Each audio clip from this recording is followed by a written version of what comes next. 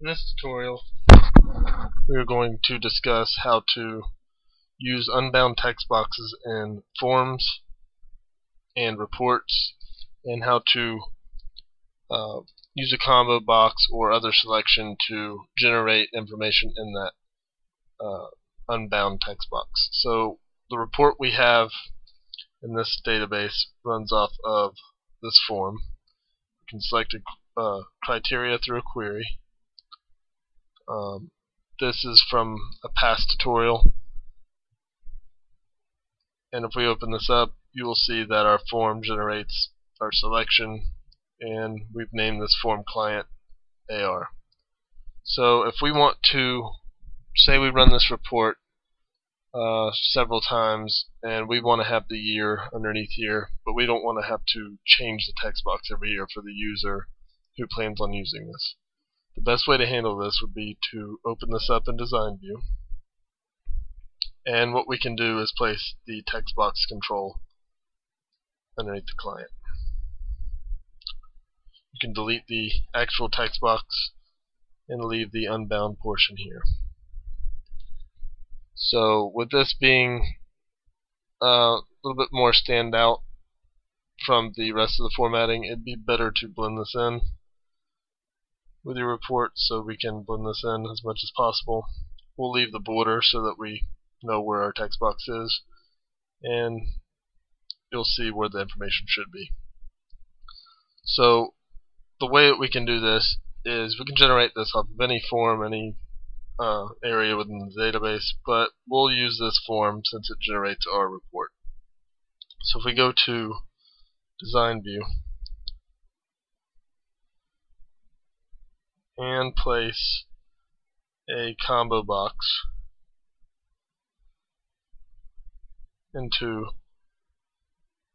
our form, we will have the wizard generate, which would allow us to walk through this, select tables. In this case, we made a fiscal year table that contains a list of years that will be placed in the report, and we want to use this criteria. So select the year,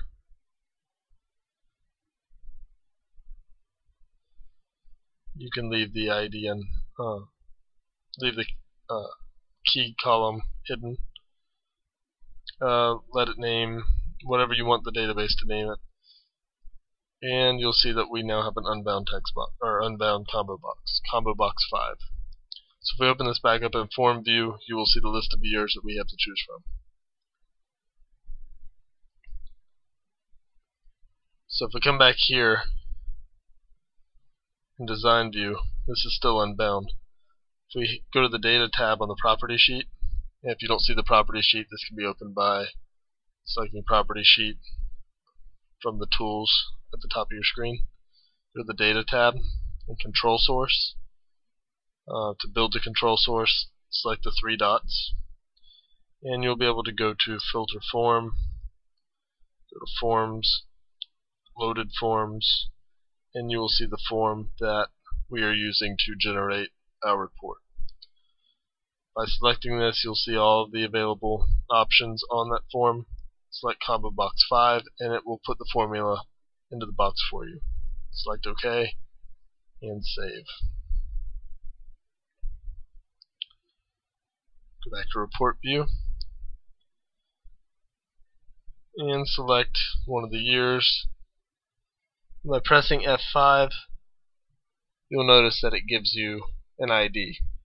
The ID automatically is tied to the drop-down menu. So the best thing to do would be to go back to Design View,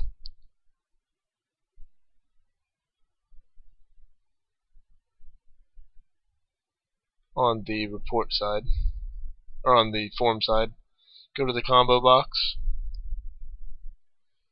and you'll see where it says Bound Column 1. Select Bound Column 2. What this is doing is changing the ID from populating to the year to populating. So you will now see that 2011 shows up instead of the ID associated with 2011. So we go down to any of these and press F5. You'll notice that they populate.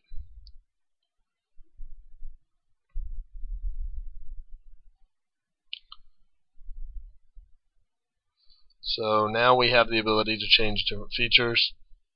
We have a new criteria and a new year. There are situations where this will have issues printing. It'll show up on print preview, but whenever you print it, this might not show up. And in that case, the best thing to do is to make sure that whenever you print, this box stays populated. If this box is closed, this criteria goes away. It will show up on the print preview, but as soon as you print it and the selection's gone, it will not format during the print. So if you ever have any issues printing this and it shows up as an error, make sure that this box or form, whatever form is referenced to that Unbound text box, is open at the time. I hope this is helpful, and please check out our other tutorials.